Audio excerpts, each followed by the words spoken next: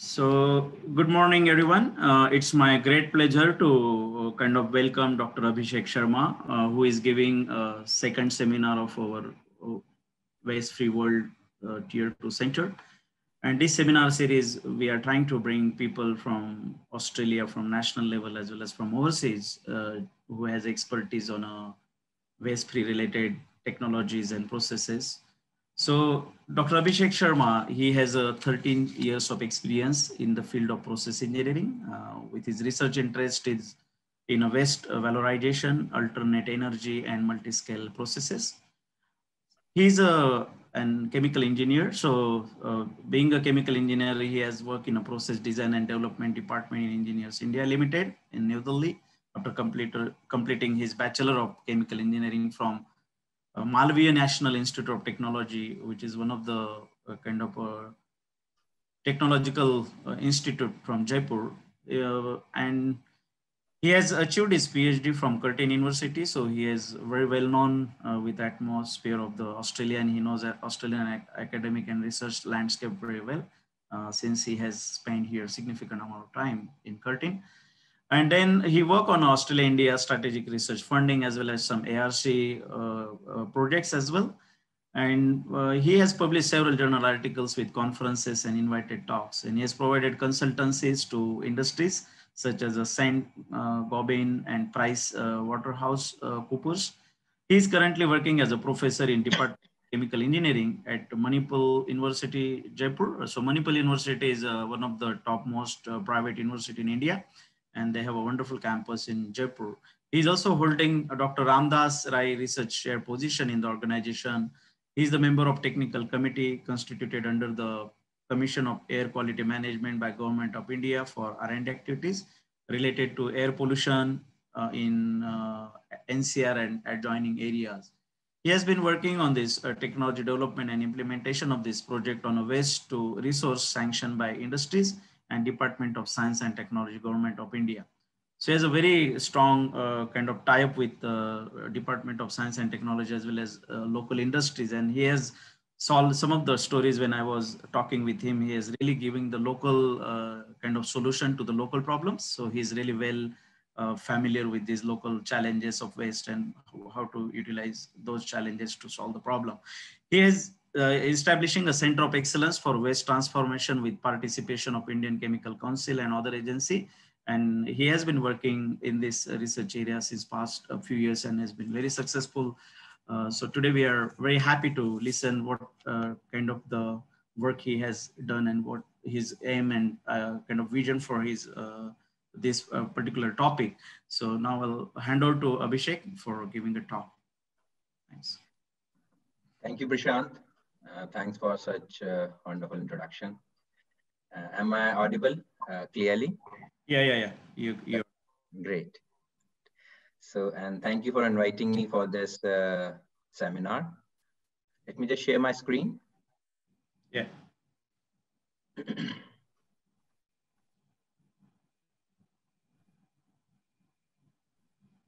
That's fine. It's visible in the full screen mode. Yeah, I can see it. No problem. Yeah. Okay. So yeah, as you mentioned that the focus of this series, seminar series on waste-free world, and the area on which we are currently focusing is on waste management and sustainability, and how we can actually give integrated solution, technological solution with resource generation, so as part of circular economy. Now, just want to give a brief about the global issue, in terms of numbers. Most of us are aware of the situation of waste, especially municipal solid waste generated in different parts of the world. So if you can look over here that, annual solid waste generation is around 2 billion tons. That was in 2016, 2.01 in fact, and is rising to 3.4 billion tons by 2050. So it's a, it's a steep increase if you're going to look.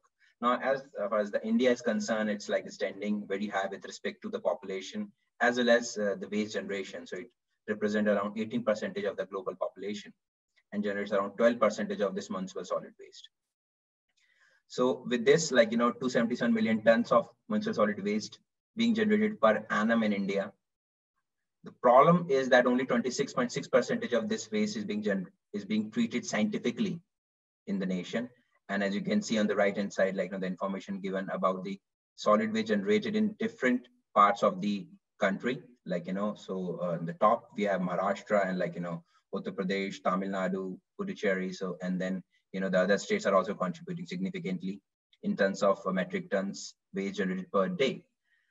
And because of the proper management of this waste, so you're going to see that, you know, a lot of fire related problems happening in this landfill area, which is also causing air pollution.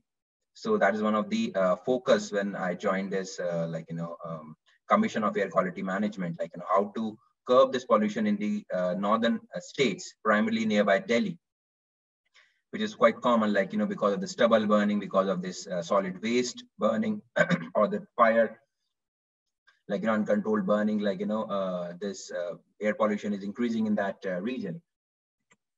Now, let's briefly talk about the waste which is being generated. Like, you know, primarily it's coming from three sources: the residential source, the industrial sources, and the commercial sources.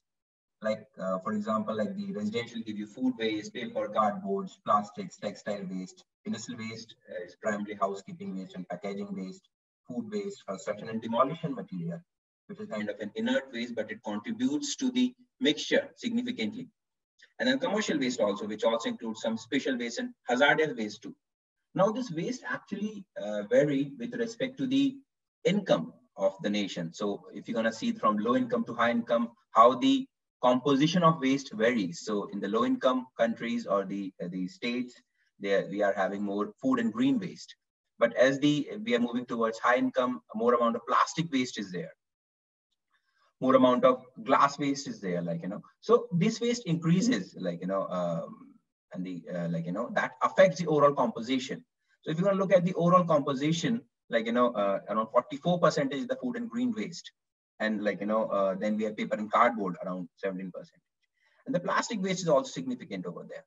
Now, the challenge which currently we are facing is the segregation of this waste. So MSW, mentioned solid waste, is being processed, like, you know, at the source also. The way it is happening in Australia, I've been there for around 5 years, so I know we have different bins. We categorize the waste accordingly, and then, like, you know, segregate it at source, and then treat it separately. But like, you know, there are challenges in like, you know, in India as well as in other countries as well, in proper segregation of this waste. So separation at source is one way. Then you separate and, like, collect different fractions which you're gonna just reuse. After that, like, you know, you go towards some particular fractions which you are using for energy generation. So for example, some of this RDF waste which are generating, I'll speak more about this RDF fraction in detail in my upcoming slides. We use it for different applications like incineration and co-processing and, like, you know, other advanced conversion. The organic waste goes to anaerobic digestion and then to compost. The hazardous waste is going for further treatment. Inert material is going to landfilling. So there are different fractions which are being treated separately. But the major problem which comes with MSW, like, you know, if you're going to talk in totality, is that, you know, you can't use MSW directly for different, like, you know, waste to energy processes as well as waste to resource processes. The challenge is the high heterogeneity and the high moisture content in this waste, which makes it very difficult to use for any application. Now, if you're going to convert that MSW to RDF using mechanical and biological pretreatment stages, and that is a very important part of the overall processing, and the integration of this treatment with other advanced treatment techniques is very critical. I'll explain it in detail in my upcoming slides. So as you can see that, like, you know, RDF, which is a product of MSW, like you can say it is an intermediate product. It enables better reuse of materials and recycling of MSW. And you can actually achieve higher efficiencies with respect to energy recovery using RDF. If you're going to look at the right-hand side, like, you know, the dumping situation is a big issue. So what is happening? Most of this MSW is directly going to unspecified landfills. Around 25% is going over there. And with that, 33% is contributing to open dumping, which is a common problem in the nation as well. Open dumping in the landfill area is quite common, due to which there's, like, you know, waste catches fire in the summer season. So when you actually convert to RDF, the possibility of using RDF increases with respect to energy recovery. So three primary stages: mechanical pretreatment, like, you decrease the particle size, you do some ballistic separation, ferrous metal separation. Then you go to biological treatment to take care of the organic fraction, which is mainly coming from the food waste. So you convert to biogas and compost after drying. Then further refinement happens, like, shredding. Further shredding happens to reduce the particle size to less than, or like, around 50 mm. Then screening happens to separate the inert material, which is like sand or any construction demolition waste, which is coming with the feet. Then optical sorting for some metal, which you can remove and then reuse it or recycle it back. And recovery of ferrous and non-ferrous metals as part of that. And eventually you get your RDF. Now, RDF is a common fraction or refuse derived fraction, or you can say fuel as such, is being used in a lot of cement industries. But the problem which you have noticed in India while talking with the industry, that, this fraction is not getting very high value. It is around, like, less than like, 1 INR, 1 rupee, like 1 INR per kilo, or you can say around 1,000 INR per ton. So the processing cost, like the mechanical and biological treatment cost, is higher than what you are fetching out of that RDF. And that's a significant problem, which affect the sustainability of this conversion, MSW to RDF. Due to which, like, different valorization techniques have been proposed for converting this fraction into useful products. So I won't go in the depth of each and every technique. I'll just briefly mention to you because of the time restrictions. Primarily 3 techniques are there: pyrolysis, gasification, and combustion, which converts this waste into different useful products, like primary products. And then further, with further application, you convert into like chemicals and, like, transport range fuels like gasoline and other chemicals like ammonia, as well as electricity. Now, if you want to just look at the parameters for assessment of these thermal processes with respect to the scale of operation for, like, the basis is 500 tons of MSW being treated per day. So with respect to the capital and the operating cost, the most favorable one are pyrolysis and gasification, as compared to other techniques like incineration, plasma gasification, and pyrolysis with gasification. In gasification, as you can see, primarily you are getting gases, which you can further upgrade into gasoline and, like, some diesel grade fuel, as well as methanol. On the other hand, pyrolysis will give you other chemicals as well. So briefly about the conversion mechanism, like, when you, this MSW or this RDF fraction, which you're talking over here, primarily consists of biomass and plastics in it.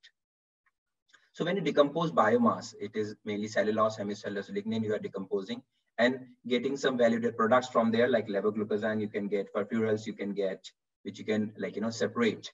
And then you can also further upgrade it using some catalytic processes and getting some other valued chemicals like phenols you can extract, glycols, syringols you can extract from there. On the other hand, when you decompose plastics, you get, like, for example, from polyethylene, you get more straight chain compounds, which you can further upgrade also, as well as you can use it as a transport grade fuel.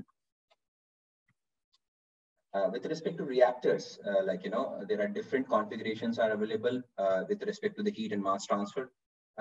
Again, this is not the subject of discussion. I'll just briefly mention about this. So bubbling fluidized bed, a circulating fluidized bed, the heat transfer, the velocities inside the reactor changes, and that affects the, the conversion, the rate of conversion inside the reactor. Similarly, we have other reactors like cone and ablative reactors and rotary kiln type of reactors, auger reactors. So different configurations are available. You choose a configuration and then you work to scale it up. The most favorable one are the fluidized bed and the rotary kiln type of systems, which are easier to operate. And we have the kinetics and the other information are available with respect to reactor design using MSW or some of these systems. Now, when you talk about resource generation, that is very important with respect to some of the techniques. So as I said, that in the advanced thermal processes, the most favorable one are pyrolysis and gasification, and that is primarily because of you are extracting some value-added products from there as compared to incineration, in which the end product is heat energy, or you can convert that to electricity only, which is again a low-value product. So as you convert your RDF using your reactor, so we have that kind of facility in our campus. working at different scales, varying from 5 to 10 kg per hour in a container system to 50 kg per day in semi-batch facilities. You get different products like oil and the one solid byproduct. The oil is having the organic and aqueous phase, which contains different chemicals, as we mentioned over here. So from wood and yard waste, cardboards, paper, you get acetic acid, formic acid, furans, carbohydrates, 2-furaldehyde, levoglucosan. And from HDP, LDP, and polypropylene and polystyrene, you get BTX and other valued chemicals. From rubber, like also from tire waste, on which we are also working heavily with few industries in India.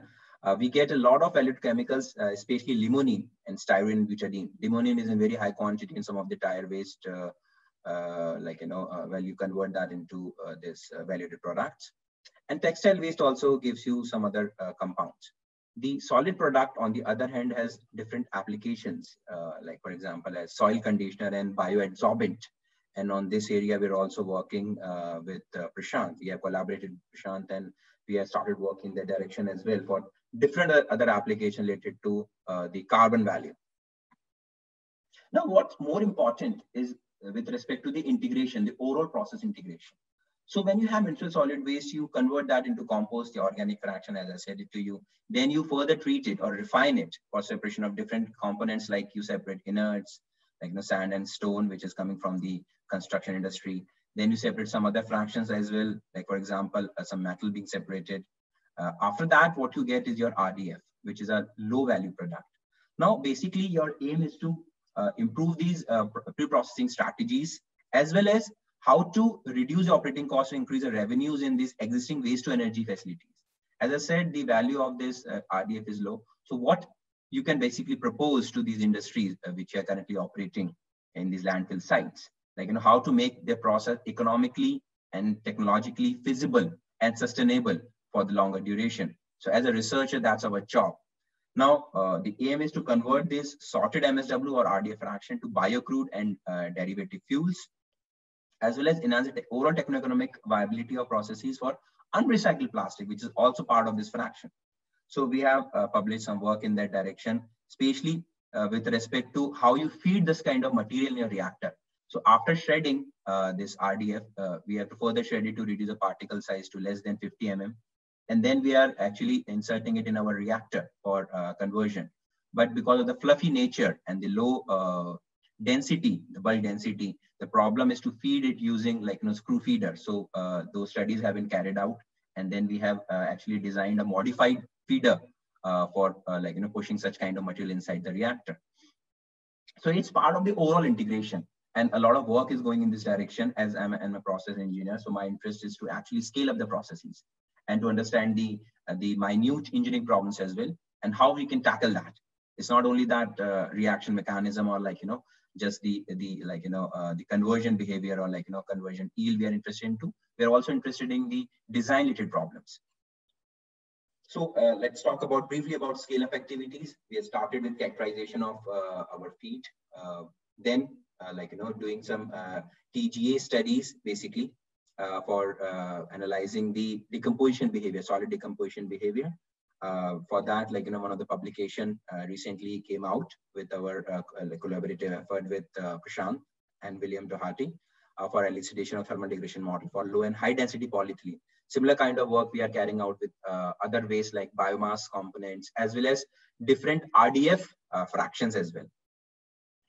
Now, after kinetic analysis, the aim of kinetic analysis is to understand how the solid will decompose with respect to time. And that will actually affect the reactor designing. That's why this information is very important for us. Then we go for thermochemical degradation studies in our 50 kg per day rotary kiln reactor. It's a semi-batch system, and it gives us information about the yield, as well as variation of yield with temperature and other operating conditions. And then we're analyzing these products for different applications, and also focusing on upgradation of these products in downstream. So ultimate aim is to convert your waste to fuels and chemicals using that kind of a biorefinery configuration. Some of the conceptual studies we have carried out using different kind of waste, like coconut shell waste, which is pretty common in India. It gives a lot of value-added chemicals like phenols, creosols are there in the oil fraction. The char is finding very high value from coconut shell because of the surface area. Municipal solid waste as well as mixed plastic waste. We have carried out these studies, and actually that is mostly with industries. So most of the data has not been published yet. Now, when you talk about feed characterization, for MSW, the challenge, as I said in the beginning, there is variation in the feed quality. It varies with season as well as with geographical location. It varies significantly. So what we have done, we have taken different samples and then characterized our feed. So as you can see that in sample 1, 2, and 3, the plastic waste varies from 35% to 85%. And then in sample 4 and 5, it is going down. The sample 4 and 5 is primarily contains the biomass fractions as compared to plastic fractions. And as you're going to see with the TGA studies, that it gives you an idea about the operating temperature. So most of the fractions, which is your biomass, contributes to the weight loss in region between 250 to 450 degrees Celsius. And after from 400 and 450 onwards to 550 and 600, you're going to have the plastic fractions. Some unconverted will still be there. That is because of the lignin available in biomass. So this data gives you information about not only about the kinetics of solid state decomposition, but also the operating conditions for your feed. Now we have carried out experimental studies using our setup, and primarily based on our analysis of feed, we have actually characterized our feed with respect to the fraction of plastics in it. So we have low plastics feed and the high plastics feed. And we have noticed that there's a significant effect of the plastic content, not only on the yield, as you can see, that the oil amount varies with low plastic and in case of low plastic and high plastics, but it also affects the composition of oil. So as you're going to see, the aromatic compounds decreases with increase in the plastic content, because most of the plastic is polyethylene, which gives you straight chain compounds or aliphatic compounds. So that affects the quality of oil and also affects the application of oil. So suppose if you are having more aliphatic or straight chain compounds in range of C20 to C30 or lower than that, then we can look for its application at diesel grade fuel. But if you are having more aromatics, then we'll try to separate those aromatics and look for the chemical value from there. So briefly about the product analysis, the LP, RDF and the HP RDF, as I said, low plastics and high plastics. The composition varies significantly. The amount of phenols varies from 50-55% to less than 20% in case of high plastics. As you can see, phenol, we have just taken two compounds on which we are currently focusing on for separation purpose. Phenols and phenolic compounds, like for example, 2,4-methanol, and its percentage varies significantly with respect to the biomass composition. So with more amount of biomass, phenols and 2,4-methanol increases in the oil as compared to when we have high amount of plastics. We have also analyzed the char, which is being mentioned on the right hand side. Char tells you about the amount of unconverted material, which is primarily coming from lignin. And that then tells you that what should be your operating temperature to further improve the quality of biochar. So either you can improve the quality of biochar in situ, or then you can do further activation, like chemical or some physical activation later on to improve the quality of char for certain applications. Right now, the char is finding application as a heat source only, but we are looking for different applications. As I said to you, one is using it as an adsorbent, and also for soil condition, depending on its toxicity analysis, and some other application with respect to its carbon value. Brief product analysis of the char tells you that it contains a good amount of your nutrients as well, which is coming from the waste. But the major challenges which we have noticed is the chloride compounds which are coming, which are present significant amount, mainly coming from PVC and plastic. So this information has then been shared with the industry to remove plastics, primarily the PVC component of it, because the other plastics are fine. We are okay to take most of these plastics in our feed and then convert into some valued product. But PVC creates a problem with respect to the chlorine compounds going in the char, as well as in the your vapor phase, which affects the reactor as well as the downstream operations. Now, calcium is present in high quantity, as you can see, and that is primarily because of the papers. Paper contains calcium, and silica is coming due to inerts, which is the sand material. So This XRF analysis tells you about the composition as well, and then some further analysis have been carried out. I'll just skip this part. Now, the focus on plant design, as I said to you, depending on the low plastics and high plastics. So low plastic is like less than 30% of plastics, and high plastics greater than 60% weight percentage. And depending on its composition, like with respect to how much moisture is available, calorific value, and the proximate and ultimate analysis, we have defined that, like, what products will form, basically how much bio oil will form, biochar will form, and biogas will form in the low plastic and high plastic RDF products. And then accordingly, we are finding its application. So that is very interesting with respect to design of a reactor for scaling up of a reactor, or like of an overall process. Now, I'll briefly talk about the biomass as well, because that is one of the areas of interest for the nation as well with respect to agricultural residues.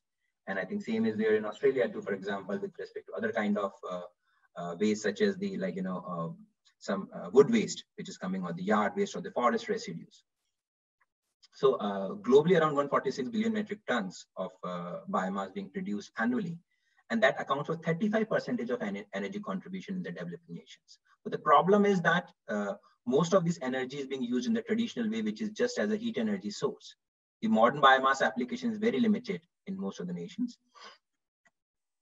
So we have done some technology comparison, which technology is favorable for such kind of biomass. So thermochemical and biochemical conversion papers have been published, in that direction. And then we have also carried out the techno-economic analysis with respect to fuel cost in dollars per gasoline gallon equivalent using different technologies. So as you can see, the lowest cost, which is around $1.43 per gasoline gallon equivalent, is coming with distributed biomass pyrolysis with centralized post-processing, or like centralized gasification in this case.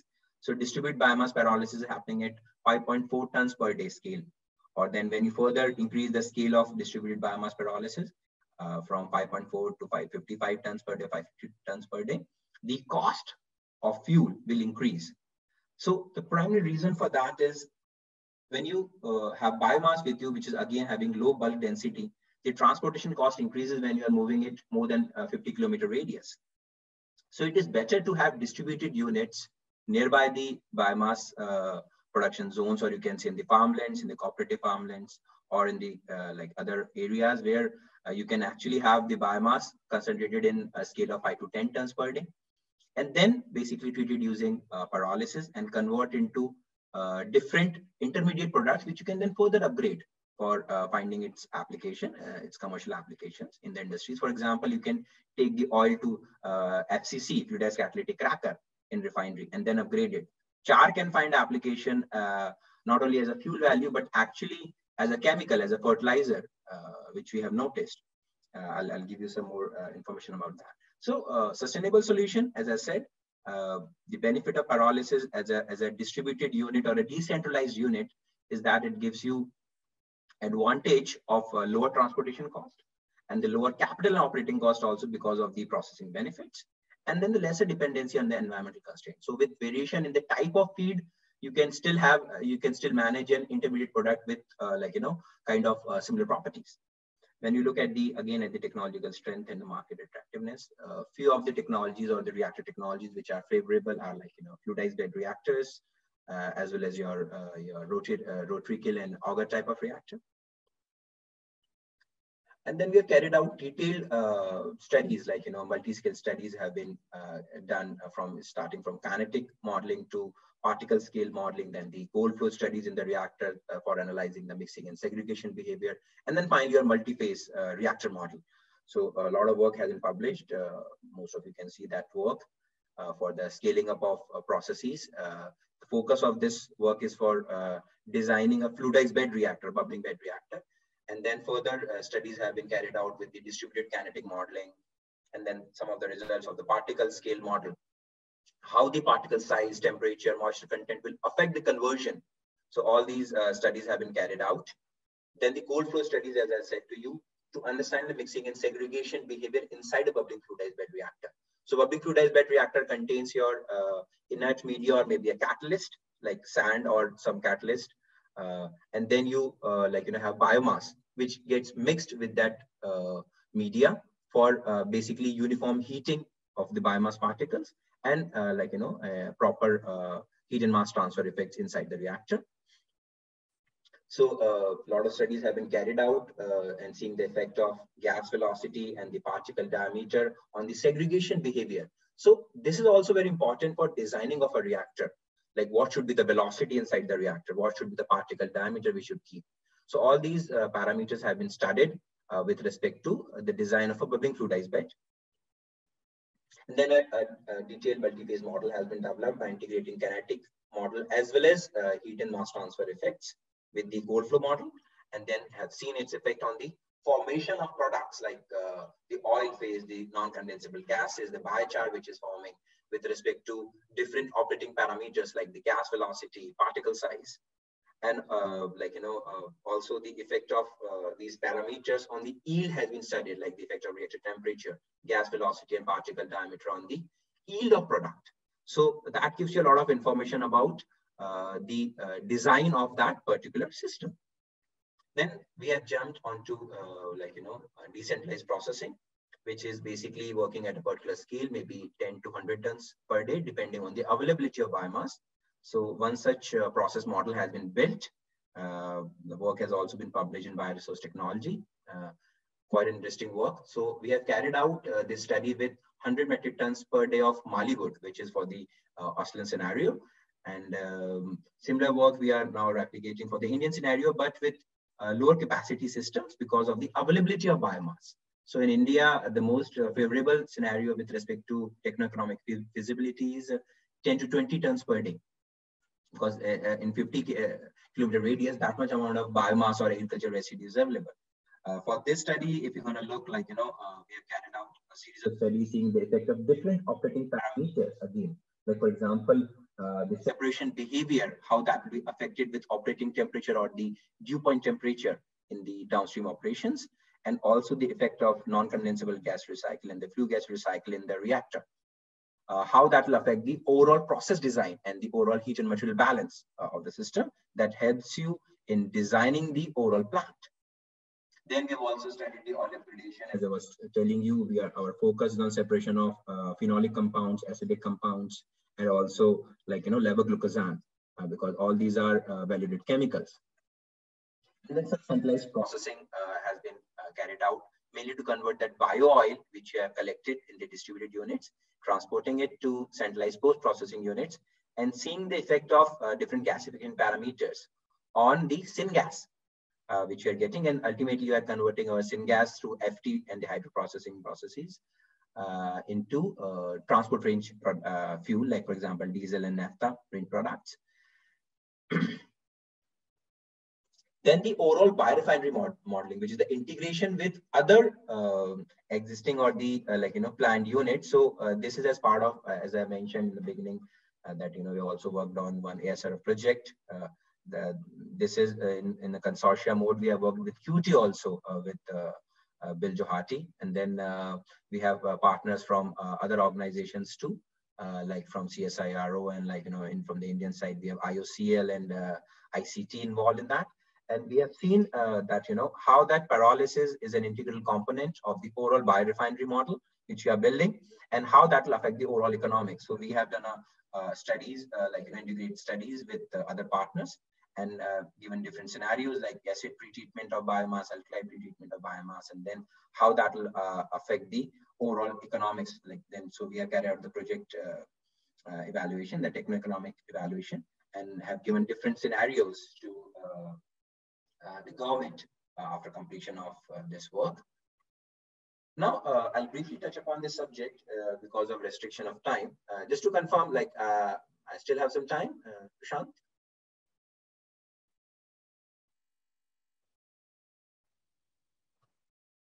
Yeah, Abhishek, you have another 5 minutes. Okay, sure. Yeah. So just briefly, I'll mention about the agricultural waste and its effect for the nation, for the country. So we are importing crude oil, like around 200 million tons we are importing per annum. Now, in India, we're generating around 686 million tons of this biomass residue, which being used for different applications. Out of that, around 234 million tons is available as surplus after taking out the cattle fodder.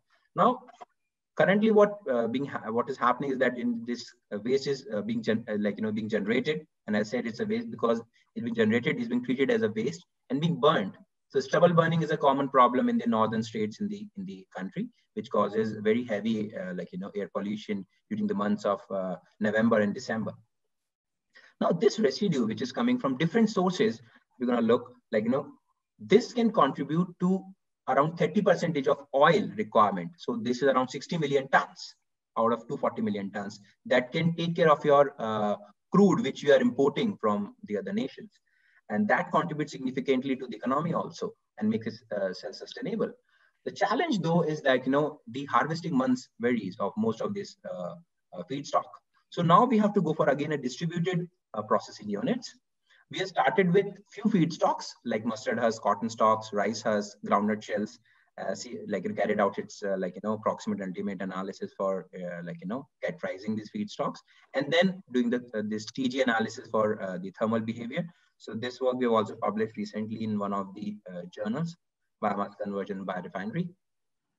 And then we have jumped again on the experimental studies and seeing the effect of different operating conditions like temperature, particle size, heating rate, on the conversion behavior. So how the oil amount varies with temperature has been shown over here with respect to different feedstocks. So the oil increases with increase in temperature from 350 to 550 degrees Celsius, but it affects the char amount. And at the same time, it affects the quality of the product. So as you're going to see, we have carried out some analysis with the char, and we have seen the char contains very high amount of nutrients which are useful for the soil other than the carbon value. So what we are doing other than carbon sequestration is also improving the soil productivity using these feedstocks. So our aim is to put that char in the same soil from where that feedstock is coming. So that will further improve the quality of that soil, and it has been observed that around 40% of the productivity increases using this biochar, which then reduces the consumption of fertilizers. And that reduction will ultimately affect the consumption of fossil fuel also, which is being used for production of fertilizers. Then further analysis have been carried out for this biochar for certain other applications. I'll skip this for the moment, just for for the time purpose. And then we have analyzed the oil as well. The oil is having low calorific value. That is primarily because of the high oxygen content in it. So either you can stabilize it. That work is currently going on with one industry. We are working with one oil industry to stabilize this oil and then use it as a feedstock, as an FCC feedstock. But at the same time, we are looking at the chemical value. So as I said that, it contains good amount of fuels as well as phenolic compounds and some acidic compounds too, other than your levoglucosan and pyrolytic lignin. Now, the focus after that is we are currently at TRL 3 with respect to our work, TRL 3 and 4. We are jumping towards TRL 7. We have developed a continuous system as well, as I said it to you. And a lot of work is going in the lab for scaling up the overall process. And currently we are working with one industry and with a government, with one government project to put up 1 ton per day plant in one of the industry site for converting this kind of waste, mainly the solid waste coming from municipalities and getting some valid products from there. Now, I'll briefly tell about the distributed scale, how this thing would be beneficial for the society, for the community also. It's not that whatever we are talking is with respect to one operation only. That will be beneficial for the nation in totality, and then this whole process will be self-sustainable. So sustainability is very important over here. We have taken one basis of 5 villages cluster, which is having a population of around 25,000 and land around 5,000 hectares. So that produces around 240,000 tons of biomass, from which you will get oil around 30% and 30% percentage of char. And with its value in the market, what ultimately you will get for the farmers. So we have done some basic costing analysis. And we have seen that the payout period is coming around 3 years, which is favorable for any scenario. But at the same time, what we are generating for the farmers is around 72 crores of rupees, which is a significant value for any farmer, in the nation. At the same time, it will generate jobs for the people. Around 1,000 jobs will be generated from that land only, which is significant. Right now, only farming is happening, but by putting such kind of distributed units, you can increase the number of jobs in the nation. So that is 1,000 jobs per 5,000 hectares we are talking over here. The biomass advantage to farmers is significant, as I told you. Extra per capita income for those farmers is INR 40,000 to 60,000 per year. This is again a significant number for farmers who are also struggling with their crops in the nation. So and energy produced per cluster, which I told you, is around 80,000 tons. So in total 200 million hectares of land available in the nation, we can generate around 3,200 million tons of bio oil, which is higher than what you need for the crude oil which you are importing from outside the nation. So all these numbers affect the overall economics of the process and makes it favorable for the nation for its self-sustainability in with respect to the economy as well as technological aspects and for generating the employment opportunities. So with this, I'll just end my talk. I just want to acknowledge my students, my collaborators from industry as well as from government. So thank you. And with this, I'm just finishing my talk. Any questions you can ask me? Thank you. Yeah, thank you very much, Abhishek, for a very nice, enlightening talk about particularly your passion of converting waste via your engineering, process engineering methodologies, and making some meaningful products, material, a lot of statistical data, interesting chemicals you're taking out, bio waste and other type of waste. So now the talk is open for a discussion. So if anyone of attendee have any questions, so please feel free to type it in question and answer session, and then I'm happy to pass to Abhishek about your question. So yeah, it's open now. And perhaps I can start. So thank you very much for this talk. It was very, very interesting what you are doing there, and very important to really reuse the waste that you produce in India. I have a more general question.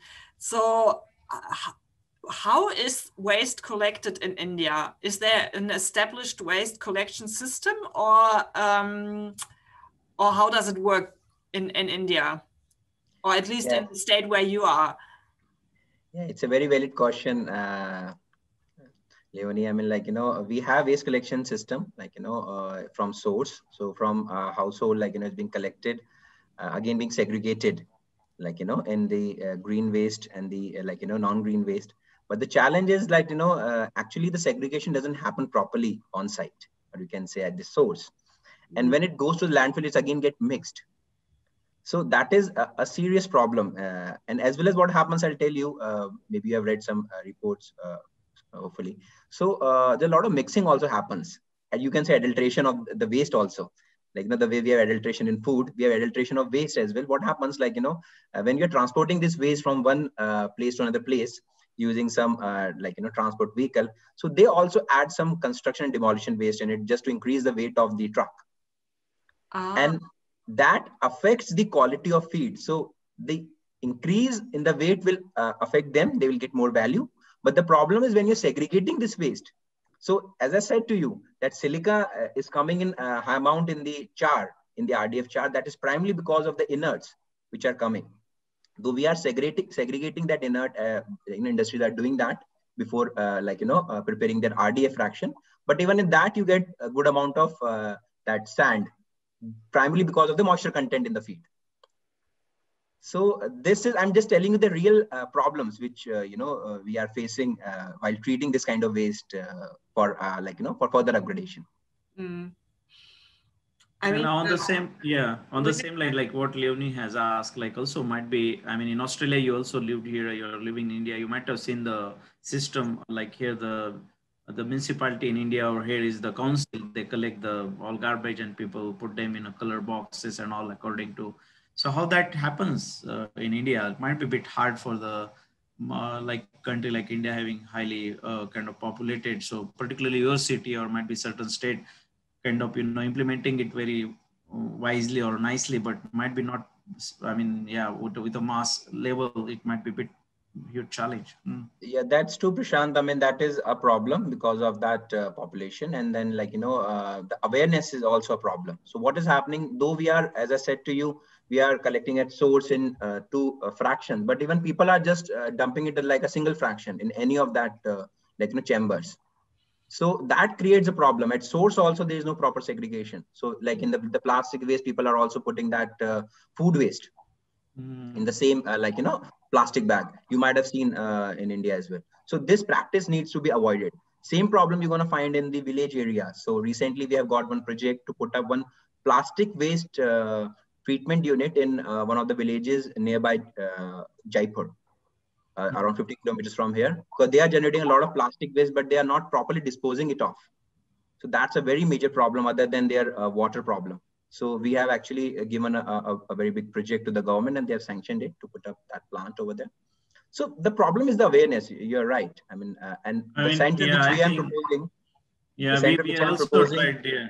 Yeah, Leonie, and I mean, the center is also trying to implement even in our university level to kind of, classify that waste and carry the green approaches and carry your own mugs and all in a coffee or restaurant place rather than creating extra waste. I think it also requires some sort of a fundamentally starting even from primary level some absolutely. courses of this awareness. Without that, the next generation will not be, I mean, well trained. Then this problem will be continuing for next.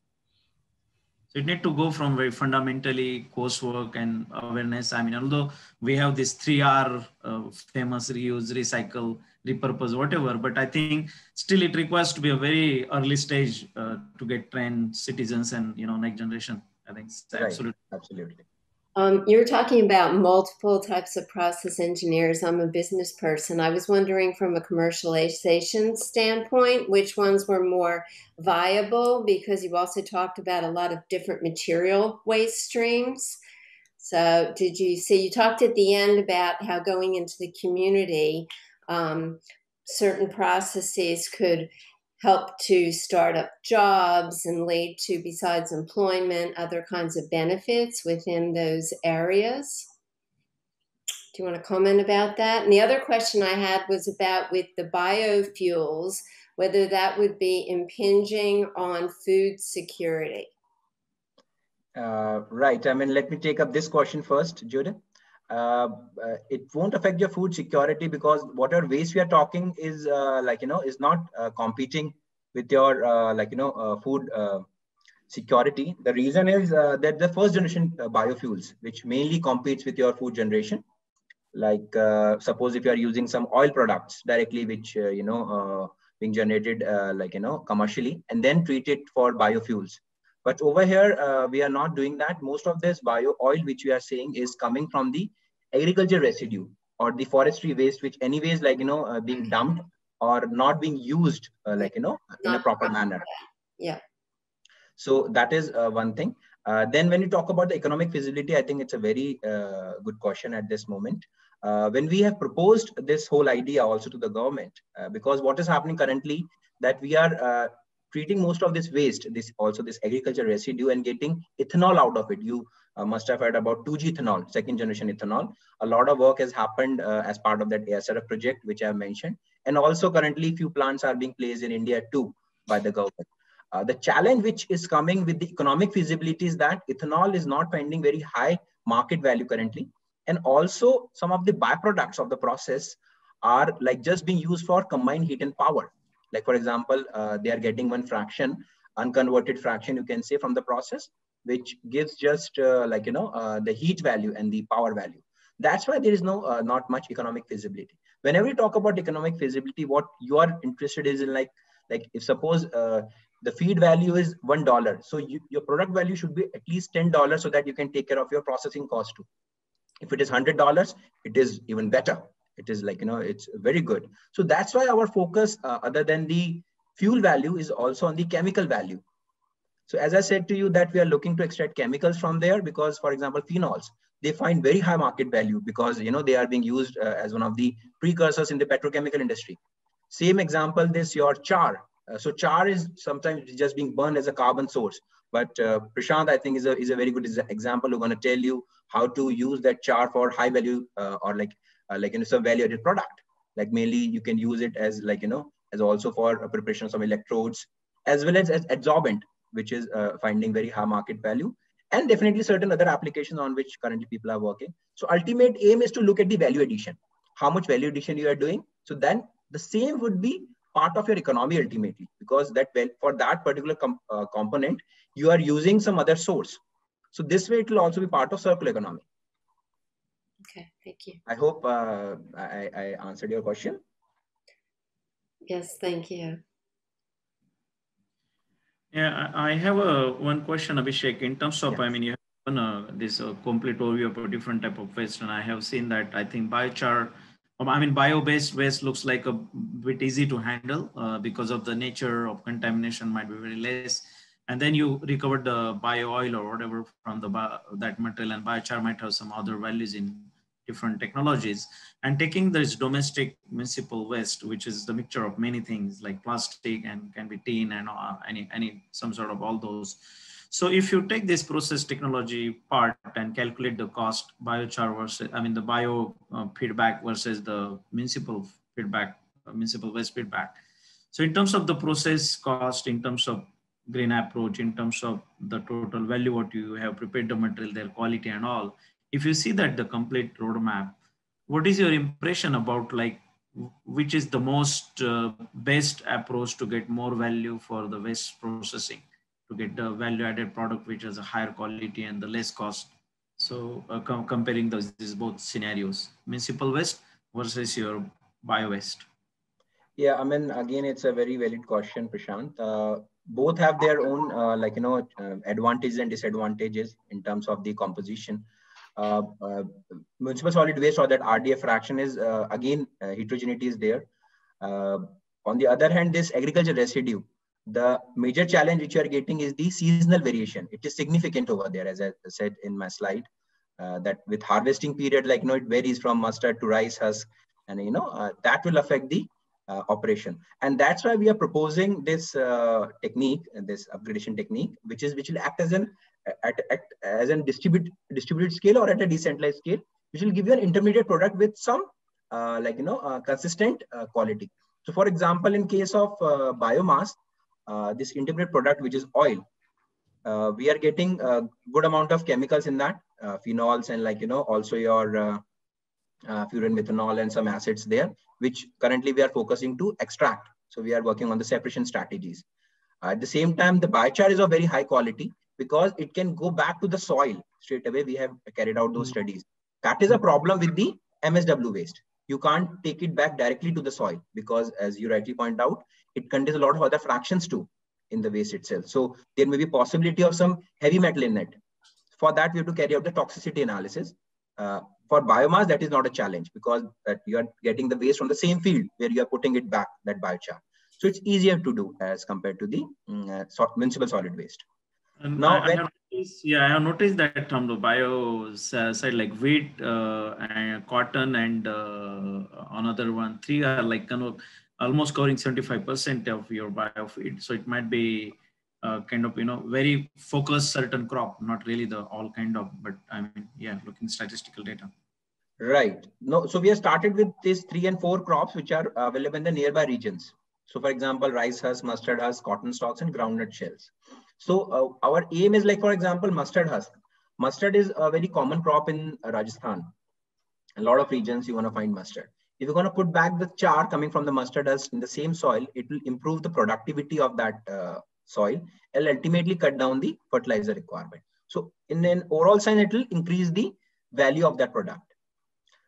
As you said, from municipal solid waste, that is a challenge, but we are also looking for other applications of that char coming from the municipal solid waste. But can we sell them under the name of organic farming, or because there's all carbon-based pure biochar? It is not synthetic fertilizer which are manufactured industry. It is under biofertilizer, and we recently had a meeting with agriculture ministry, and they have shown a lot of interest in these kind of projects for the nation. Now, one fraction which is of concern is that oil value. So for that, we are working, as I said to you, the chemical value as well as the if you're going to stabilize it, it can be used as a FCC feedstock. So it can also find application in the existing refineries. Yeah. Great, good. Leonie, you have any questions? I found it interesting that you said that you also have got a problem with PVC, because we have the problems with, we don't want to have PVC in our normal waste streams as well, because if you process it, you always get this problem with the chlorine content. Mm. And I guess in your case, you will probably also not like it because it will corrode your plant. Is that correct? Is that your problem as well? Absolutely, absolutely correct. And this has happened actually. That's why I'm saying it's very important for researcher to work with engineers as well, like, you know. Yeah. So that's the input we have given to the industry, that they have to separate that PVC before we're going to put up 1 ton per day plant. Or not use PVC at all. Yeah, absolutely. But actually it is coming from different kind of waste which are being dumped at the site. So as I said, that the industry waste is also being dumped sometime at that site, which causes this PVC being included in the that waste stream. Yeah. And I think the content of PVC from country to country, the chlorine content may vary, because I think in India might be the most of these pipes and all is a PVC base. Even the farmers are for the water irrigation when water goes to the crop, as well as might be in a household cables and fittings in electrical or whatever other plastic household item. They might have a lot of PVC content there. So I think it is also coming from the policymakers, how much it is allowed. I mean, having this chlorine content severity, and then the nation's policy. Yeah. Yeah, I mean, in Australia, we use a lot of PVC in construction as well, like in water pipes and cables. But that's a different waste stream, so we can handle it better. But we try to get rid of PVC in packaging. Because it's so hard to segregate it from other plastics as well. Right. So one such example I'll give you, Judith, that PET, polyethylene terephthalate, like, you know, the bottles which you're getting. So they find a lot of application in the fabric industry.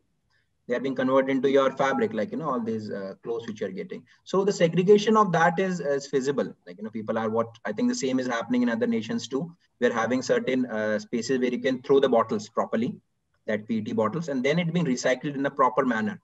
I think something similar needs to be done for PVC also, if it is being dumped improperly. If it's already being segregated the way you are suggesting, it's fine. But if it's being dumped somewhere with some other waste, then proper segregation has to happen over there. Otherwise, it will affect the downstream processes. Thank you very much for a really informative talk. Thanks, Centre for Waste Free World. Really love your work.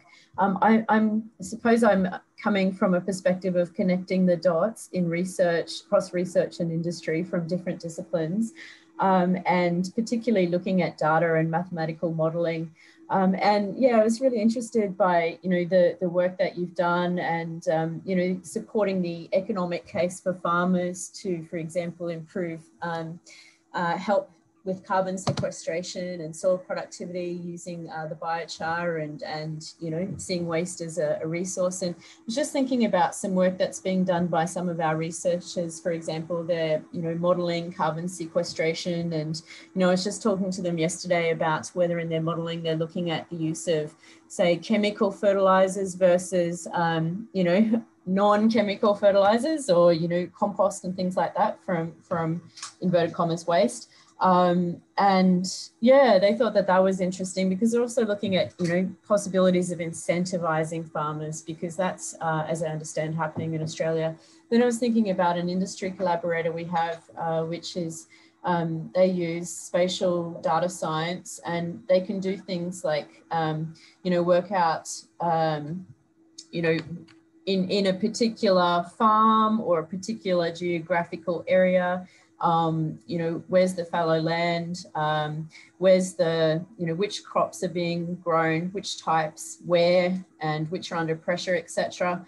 And yeah, just thinking about sort of bringing all this, you know, together possibly to further incentivize farmers to help transition to a more circular economy. And, you know, your work's really important. And yeah, just wondering as well if, you know, how much data or information is out there from a geographical and, yeah, so spatial data and over time, you know, which waste, where it is, how much, and just to sort of help, you know, these farmers, you know, transition and help, you know, with connecting, you know, the different waste streams into, you know, better uses and so forth and processing. So sorry, that's a long-winded question, but I'm just at the stage of trying to join dots. But yeah, I was wondering if any of that is interesting, but I think your work certainly is, and I'd like to talk to other people about it. Thank you, Judith. In fact, one GIS tool has also been built.